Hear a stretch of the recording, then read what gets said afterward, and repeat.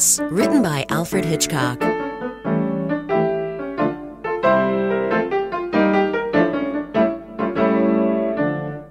She had never been in this part of Paris before, only reading of it in the novels of Duvain, or seeing it at the Grand Guignol. So this was Montmartre, that horror where danger lurked under cover of night, where innocent souls perished without warning, where doom confronted the unwary, where the Apache revelled.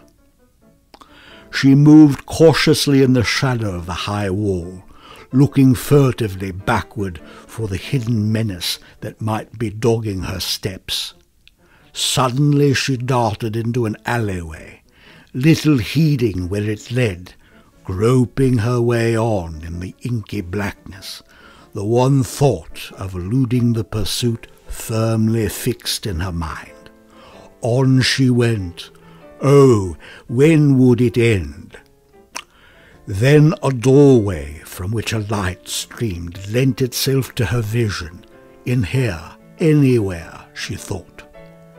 The door stood at the head of a flight of stairs, stairs that creaked with age as she endeavoured to creep down. Then she heard the sound of drunken laughter and shuddered. Surely this was... No, not that. Anything but that.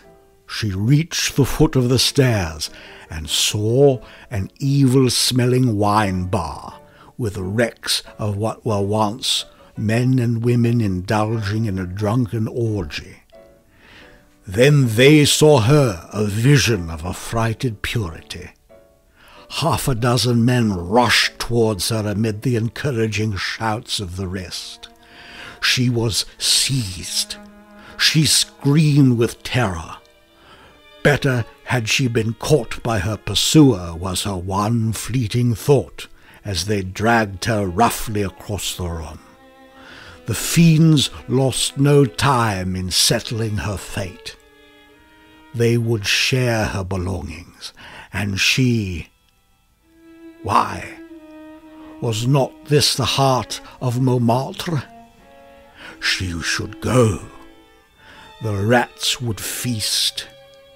Then they bound her and carried her down the dark passage, up a flight of stairs to the riverside. The water rats should feast, they said. And then, swinging her bound body to and fro, dropped her with a splash into the dark, swirling waters. Down she went, down, down, conscious only of a choking sensation.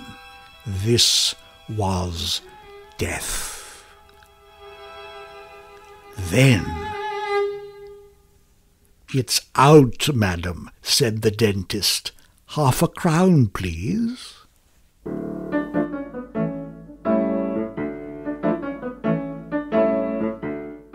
Gas was written by Alfred Hitchcock and read by Mark Redfield. Listen to more great audio stories and audio plays at poeforevermore.com. I think that went rather well.